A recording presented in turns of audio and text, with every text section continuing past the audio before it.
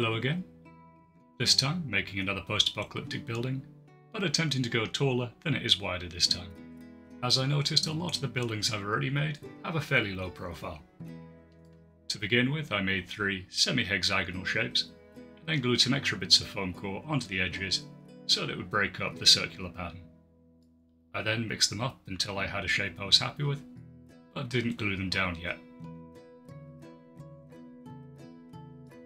Using a knife, I cut some slits into the top, and then made some windows by slicing them out.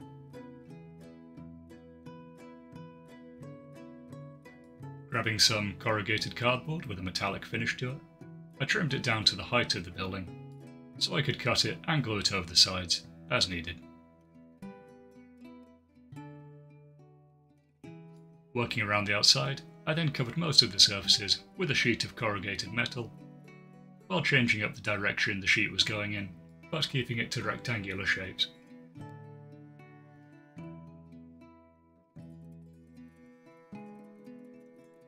I also added some smaller rectangles where it had been patched and bulked up over time, which also breaks up the uniformity of the piece. With the base section properly clad with the cardboard, I then glued the upper section on top of it, while making sure it is slightly off center as well.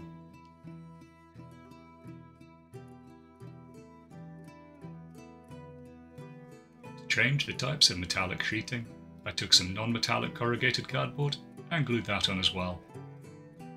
Now when this stuff gets painted and wet, it normally malforms a bit and it takes dents a lot easier, so you get the impact of having 2 different types of metal used.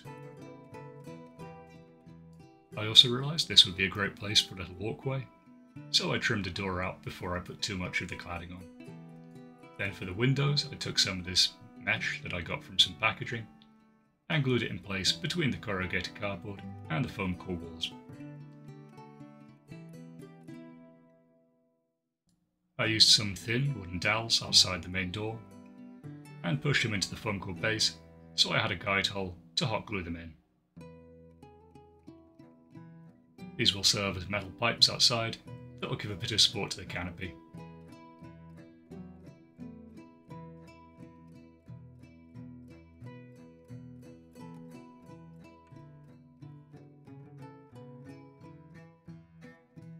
Before I go any further, I decided to get a base level of paint down using black gesso as a primer.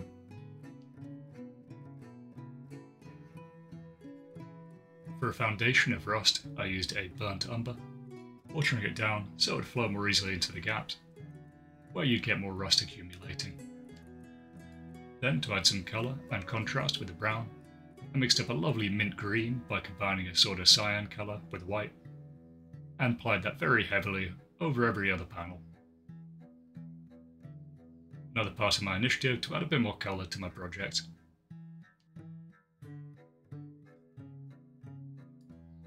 It also doesn't matter if the coat is inconsistent, because that'll just go to add to the weathered and worn effect of it, and will be weathering over the top anyway.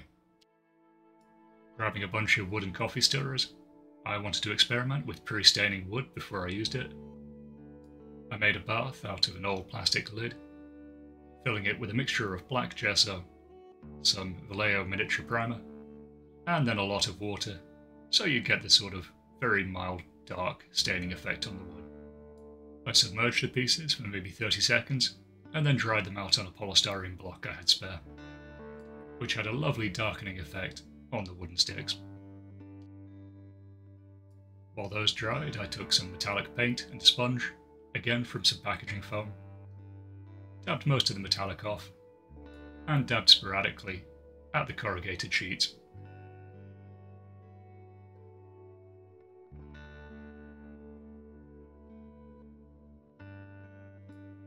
When the silver was dry, I went in with a yellow, and did the same, but on less of the panels, and even more sporadically.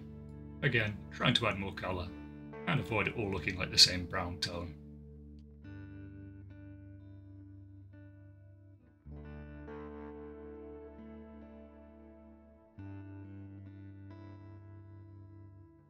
Next up was attaching the roof to the top floor, so using hot glue, I connected that to the top. The roof being made out of more sheets of corrugated cardboard, with a wooden skewer framework beneath it.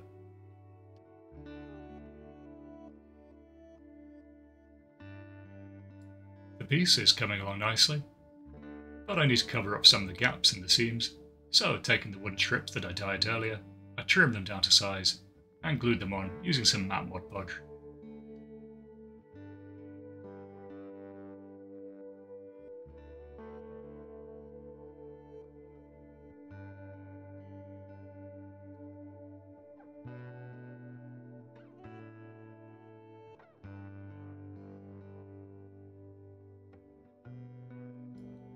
For the walkway on the top of the building, I took a few dabs of Mod Podge, put them on the strips, and then made a rough shape which I could then mount later. And the temptation is to go very fast with this and glue all the bits in place, but it's a lot easier to do it in pieces, let it dry, and then add more later. After checking a dry fit with the two pieces, I glued them into place. You can see the advantage of pre-dyeing the wood here and kind of pre-painting the pieces, because trying to paint in between those planks underneath would have been a massive pain. With the wood curing, I then went in and touched up a few of the panels, by adding a bit more paint and reducing the wear in a few sections.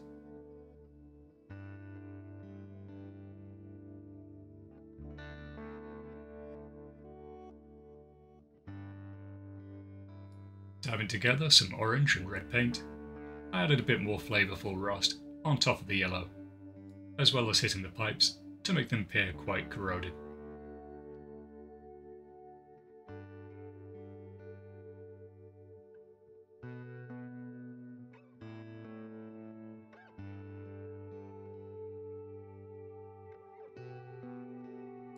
Moving to the base, I bulked it up using an offcut of foam core. Then with some corrugated cardboard and a bamboo skewer, I made a small kind of pylon for outside by sticking some hot glue on the corrugated cardboard and then rolling it around the bamboo skewer, then repeating the process again.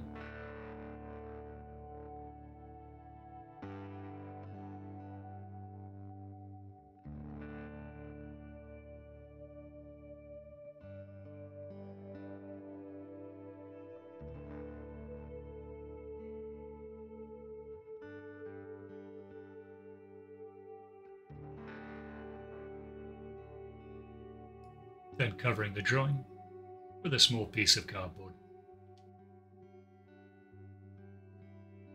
For the top of the pylon I used a half bead and glued it on top of the pole.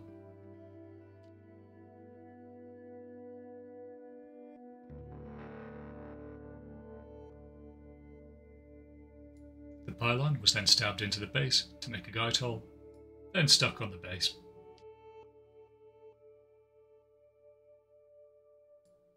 Taking some cork flock, some fine sand, a dollop of black gesso, and PVA glue, I then mixed up a basing paste.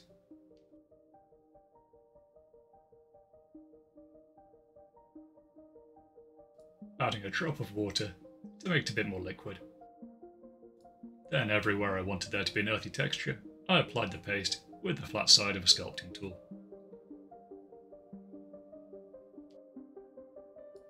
Taking some aquarium rocks, I then sprinkled them over the paste and pushed them down with a tool.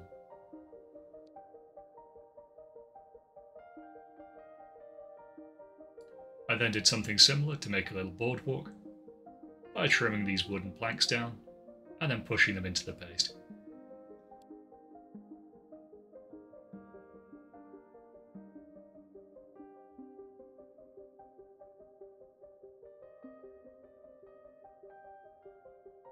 Giving that plenty of time to dry, I went in with a base coat of burnt umber.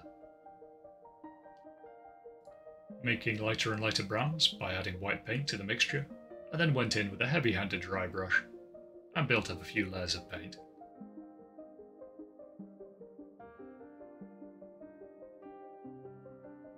Using a lighter brown, I also added a bit of weathering on the lower half of the ground floor panels, which also helps to blend it into the base colours as well.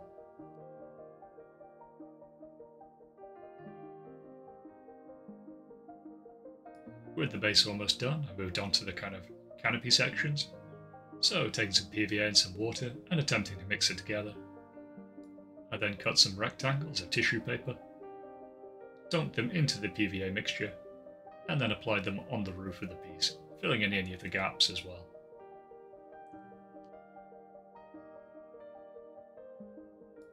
I built up several layers of this, almost like paper mache, while attempting to maintain the square structure of the tissue paper.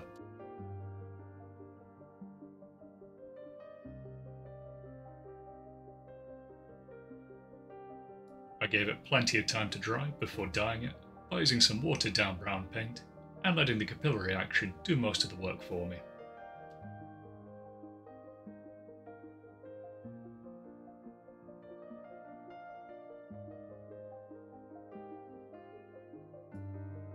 Once the brown had dried, I took some blue and did the same process, but picking out every other sheet, giving it a pale blue tint and making it look more like plastic than, say, canvas.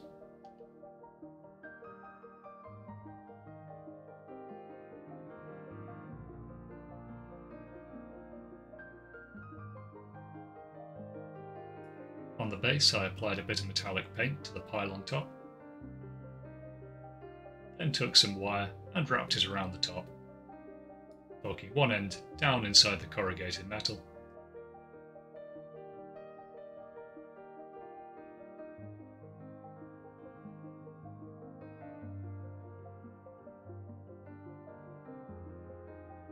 Using a pin vise, I then drilled a hole into the base of the pylon and stuck another piece of wire leading from that up the wall into the first floor of the building.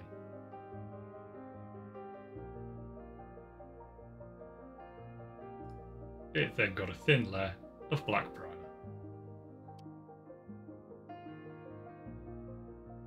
With white paint, I hit the top of the rocks on the base, as well as a few of the more pronounced ridges from the basing paste.